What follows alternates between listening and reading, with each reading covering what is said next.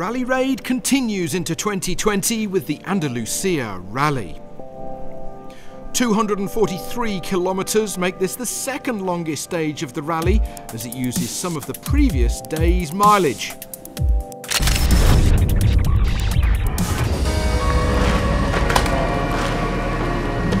Bad luck befell world champion Sam Sunderland after a crash left him battered and bruised. The former Dakar winner will be back another day.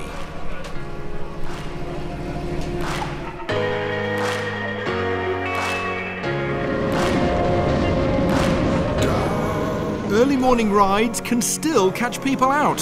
Spain's Juan Barreda a little bit further than off-piste.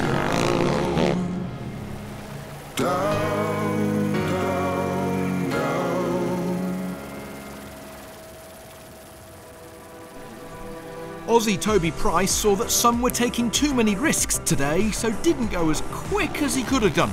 But starting behind many, the Aussie made good progress to be fifth on the stage with his KTM.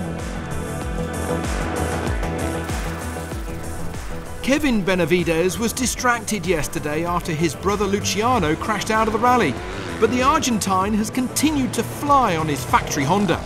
But he had a big off before the refuelling halfway through, taking a big cut to his arm.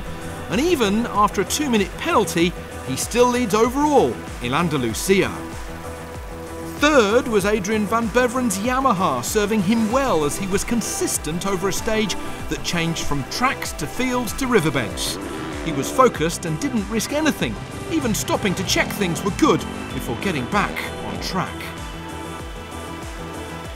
Leading Spaniard was Lorenzo Santolino with the Sherco.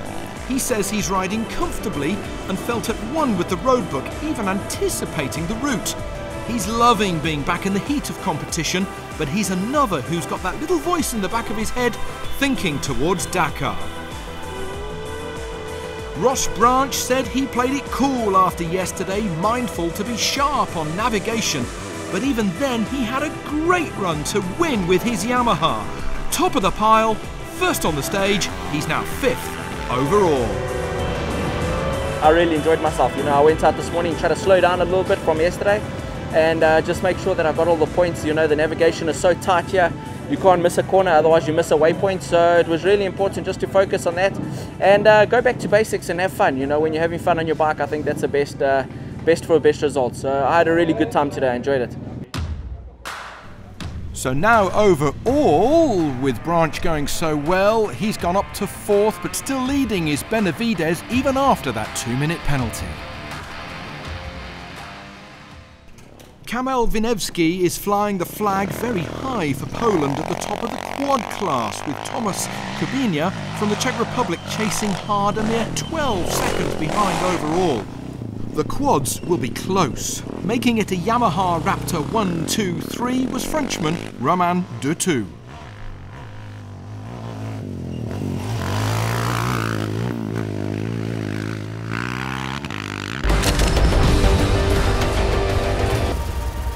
Mathieu Serradori's SRT buggy was super consistent today as he hauled it through the narrow roads. His advantage, lots of torque and less weight than the four-wheel drives, but the rear-wheel drive car is more suited to the desert dunes. The amiable Frenchman is fifth overall. The king of Spanish motorsport, Carlos Sainz, has driven literally millions of kilometres in rallying, but still hustled his mini buggy through the tight roads. Of course, he'd like the stages to be even tougher, but the overnight changes he made gives him third overall.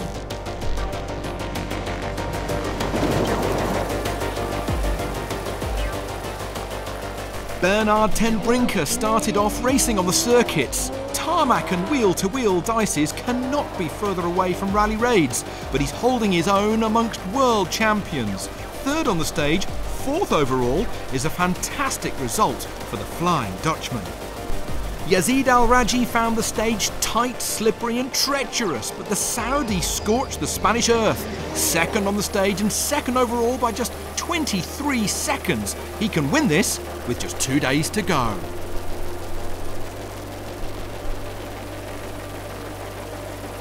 Nasser Al-Attiyah and the Toyota Gazoo Racing Hilux was flat out to the max and then some today, as he used every single part of Spain to get the edge. Even a rear right puncture couldn't slow him down towards the end of the stage, and he now leads overall.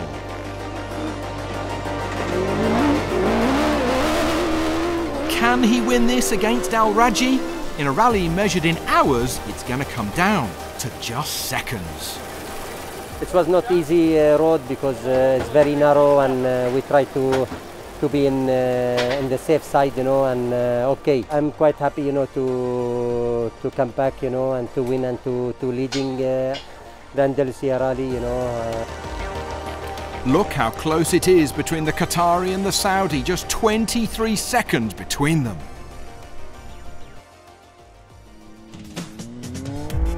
Aaron Domzala has blitzed the T4 class as he mixes it in with the big cars.